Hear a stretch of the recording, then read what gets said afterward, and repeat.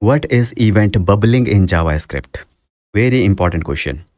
Suppose in your HTML you have one outer div element and inside it there is one inner div, and inside that we have this button with ID my button. Basically nothing but the nested elements, right?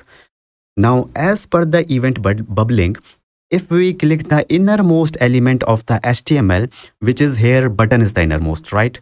Then first this button event will be triggered. Then the next level inner div element will be triggered, and then the outer div element will be triggered. So that is event bubbling, bubble. It will grow. Okay.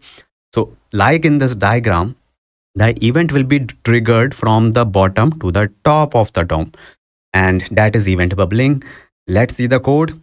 Here first we will get the reference to all the elements and add the event handlers with all the elements like this. Okay. Now here is the function. See, no extra code or setting is required.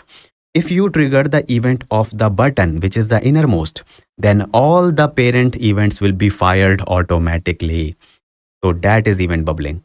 The conclusion is, event bubbling is the process in JavaScript where an event triggered on a child element propagates up the DOM tree, okay, and triggering event handlers on its parents elements. Great. Now I think in this lifetime you will not forget it.